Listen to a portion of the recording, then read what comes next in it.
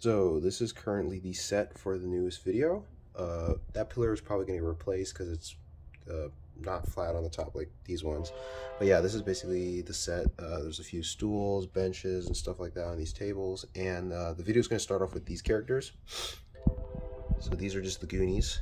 And this guy, or Gun-Ho from G.I. Joe, I'm calling him Philly Cheese for my video.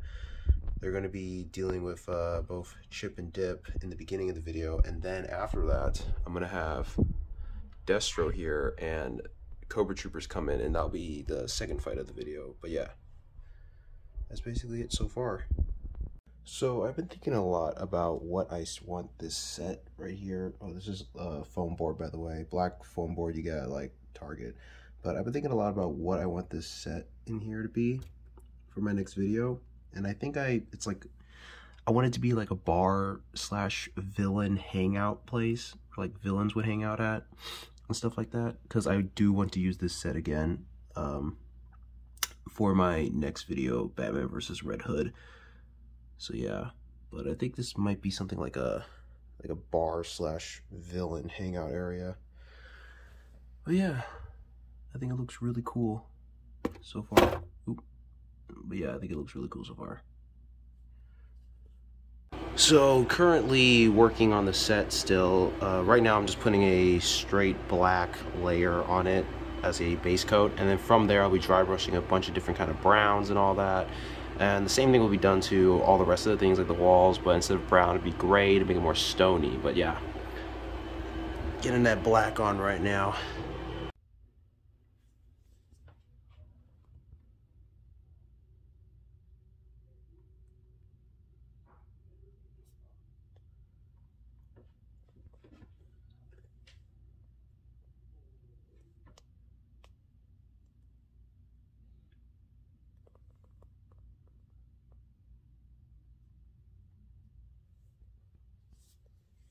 So I just got the floors done. Last time I left off, I had a base coat of black. Now I had a acrylic dark chocolate brown on here. I dry brushed it on, and then I did a very light dry brushing of a flesh tan to give it that kind of wood look. You can see there's a darker and a lighter brown, just to give it that wood-like look.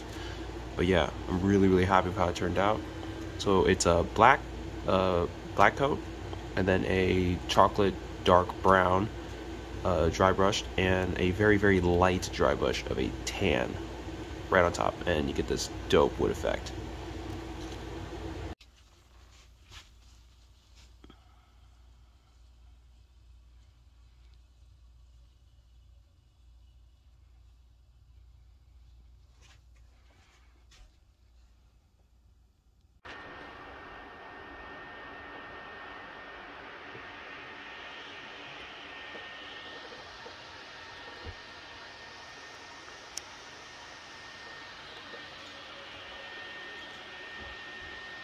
What's going on here? Y'all playing Dabble me? Okay, so this is what I've gotten done so far. Got two of the doors painted. If you look, just some simple red over it and some dry brushing with some silver to make it look like a metal door. And there's a window right over there made from an action figure box that I just sanded down to make it look all nice and rough and everything like that. And this is what I think the layout's gonna look like. Kind of like this. There's gonna be a pillar here, pillar over there, and pillar over there.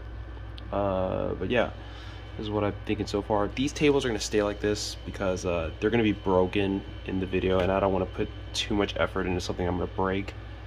So yeah, I mean, I think they look fine, honestly. They're not that bad. But yeah, this is the basic layout so far that I've gotten, and this is where my next video will be taking place. And I will also be using this set again for my Red Hood versus Batman video, which will be the next video. But yeah, looks really nice. Really love how the way this wood floor looks. Looks so freaking good.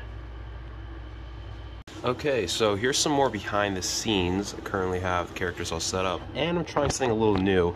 This, well, except for this is the same metal base plate I used when filming Spider-Man versus Venom. I had them magnetized like how I'm having Dip right now. He has magnets on his feet. Chip doesn't have that, but something new I've been trying with this metal plate is hot gluing literally pieces of the set onto it, so I don't have to hot glue to the diorama. But if I hot glue to this, then it's nice and sturdy. It doesn't move around when I'm animating, and I'm not really like focusing down here anyways as of right now. So I just kind of like keep it up here, so you don't even see the metal plate anyways, but all this is nice and stable as I'm kind of like moving the character around, like I'm dragging it across here, and this isn't moving at all. So yeah, that's just something new I'm trying, and I think it's working out really good. I've also did the same thing with the Broad here, which was like the waiter of this video. I just had him hot glued here when I was animating him, so that I just moving like his upper body and he wouldn't move around or anything like that.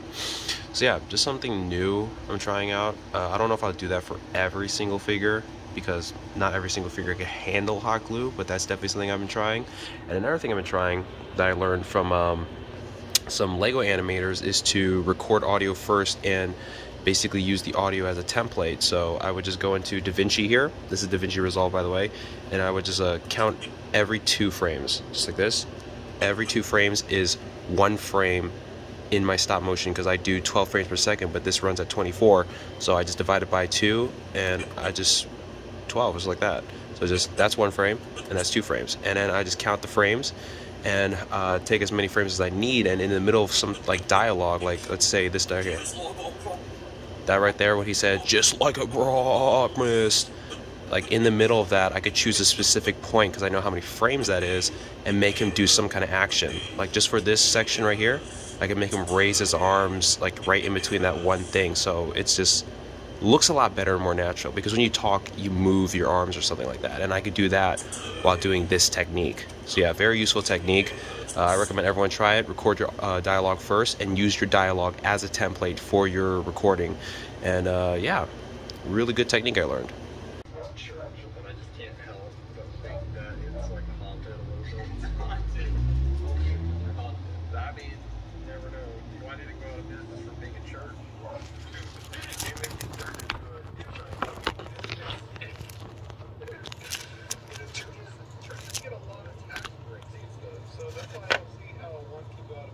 Okay, so this is a little behind the scenes here while I'm in the middle of filming. So the idea is I want a pillar to be broken. So I have multiple different pillars in my video.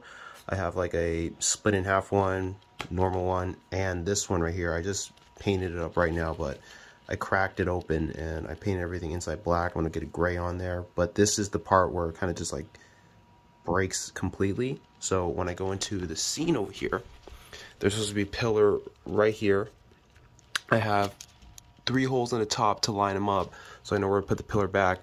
And then as the frames go by, I'm going to replace the pillar with that one with a bunch of shattered pieces and make it look like Chip here got knocked through it. And yeah, hoping it'll turn out really good.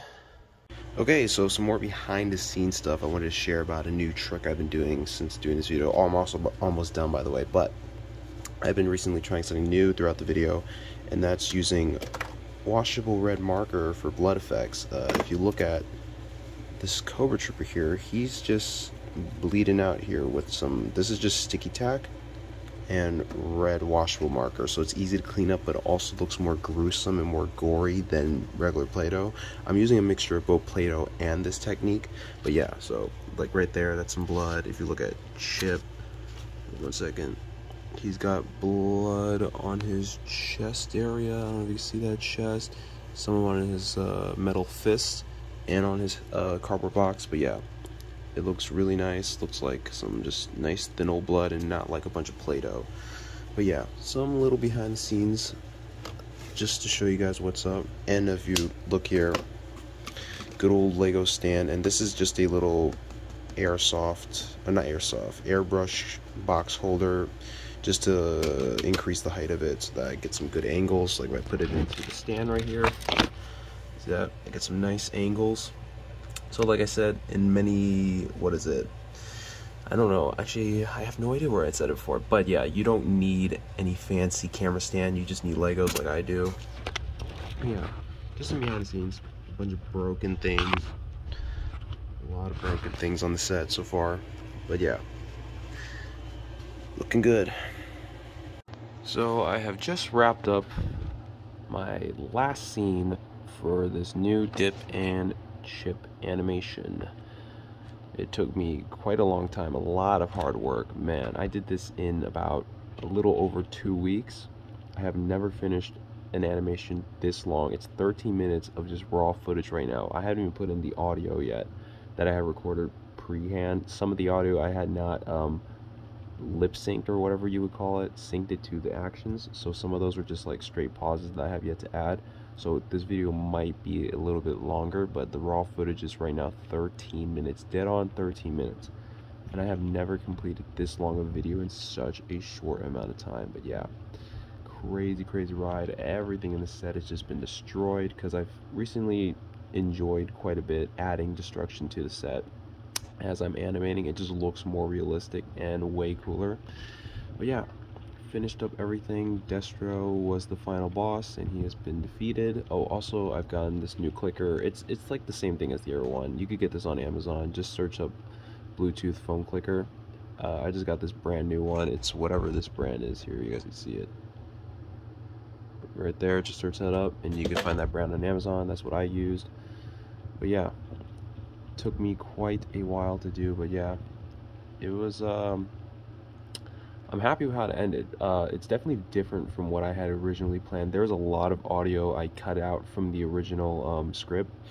I had the audio even recorded in here. There's a bunch of audio in here that I've not even used, like a couple of these, like here. Activating code black. You hear that? Like these I hadn't even, like these lines aren't even animated. Like I'm not going to use any of that because I just felt like the flow of it didn't really lead towards what I wanted. And what I wanted was some flashy anime-like sword kill, and this just didn't really quite lead to it. So I'm cutting out a lot of the audio from the original script, so a lot of that audio is wasted, but for the most part I got an ending that I'm really happy with, and I hope you guys really do enjoy it once you guys watch the video. Well, you guys will probably watch this, or for the Patreons, we'll probably watch this after the video has gone up. But yeah, enjoyed making this video quite a bit, and now I'll be moving on to Red Hood versus Batman. Hopefully that one won't be as long. I mean, I'll try to still make it at least 8 minutes, but I'm gonna try not to make it 13 minutes like this one.